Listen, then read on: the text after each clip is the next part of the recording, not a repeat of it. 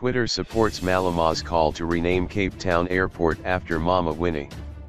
Durban, EFF leader Julius Malema left Twitter abuzz with his parting message that the governing party honor Mama Winnie Madikizela-Mandela by renaming the Cape Town International Airport in her name. He made the call as his parting shot in a fiery 18-minute speech during Madikizela-Mandela's funeral at the Orlando Stadium on Saturday. Social media erupted instantly, with some taking to amend the Cape Town International Airport's Wikipedia page and others photoshopping pictures to change road signage to support Malema's call. Malema's plea was even acknowledged by the government, as he left the podium, with the official government account tweeting, "Julius Malema leaves the podium by challenging SA government to rename the Cape Town Int Airport after Winnie Mandela." This was followed by the floods of Twitterati, including celebrities in support of Malema's call.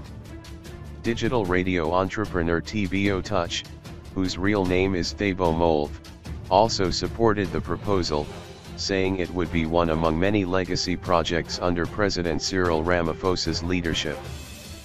5FM DJ Frankie, Moho Luzaba, also showed support for Malema's call in the context of transformation. Some have started to call Cape Town Airport after Winnie Madikizela-Mandela before it being officially renamed.